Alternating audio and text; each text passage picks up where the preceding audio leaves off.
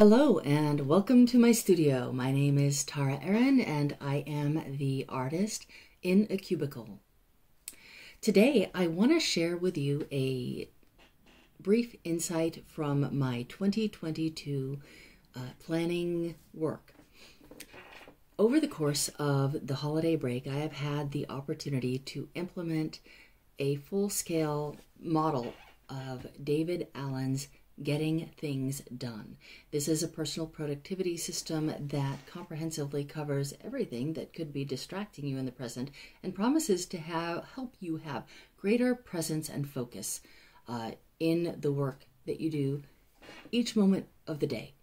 So I was surprised as I got through the first phase of the implementation to find that I was experiencing a kind of low-level anxiety over the actual prospect of the success that I foresee that this could potentially help me to achieve.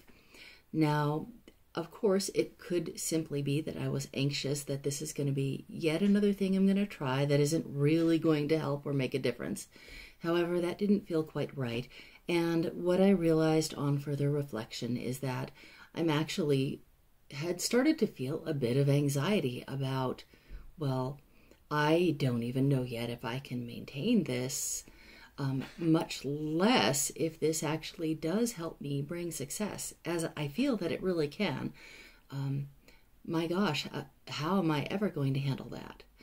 Now, what I concluded from there, however, was that I really needed to think back about what David Allen himself says, that sometimes negative feelings can arise in this process, and that these are generally arising from the fact that each of the things in our inbox, or in my case, these amorphous future commitments that would be generated by potential success, these all represent agreements that we make with ourselves. And there are three ways to deal with those agreements and to make the negative feelings go away. We can either cancel or not make the agreements in the first place.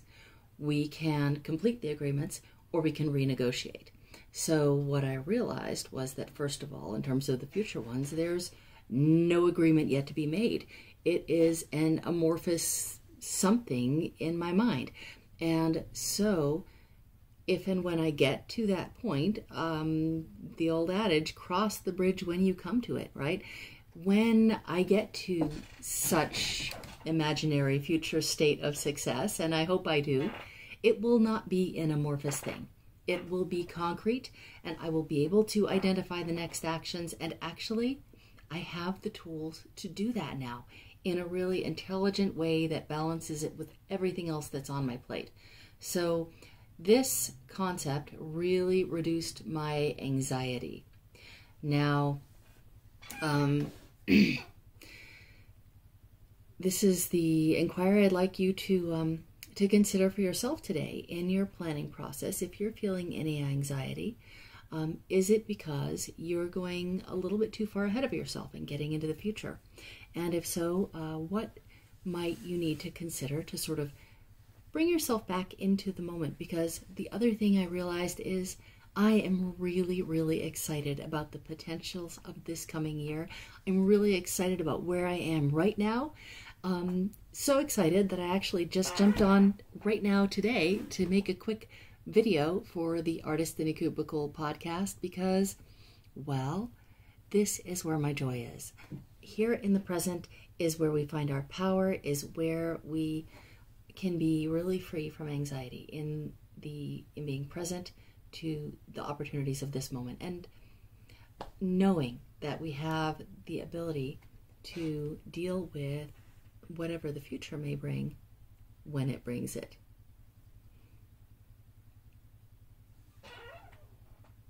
If you find this to be an intriguing topic and would like to join me for a creative practice exploring the question of fear of success, then head on over to my Patreon page. Patreon is Studio Tara Aaron at Patreon, and join at any level, and you can join my weekly open studios on Wednesday nights. And for as little as $1 a month, you can be a part of the Council of Muses Creative Mastermind.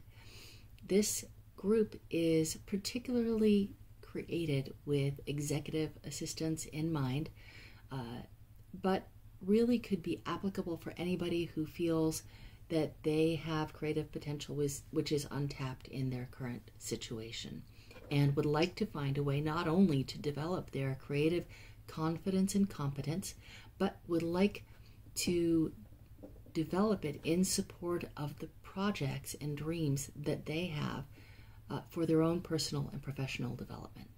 So again, that's Studio Tara Erin at patreon.com. The open studio is 7 to 9 p.m. every Wednesday night Eastern Time. I hope I will see you there. Until next time, this is Tara Erin, the artist in a cubicle.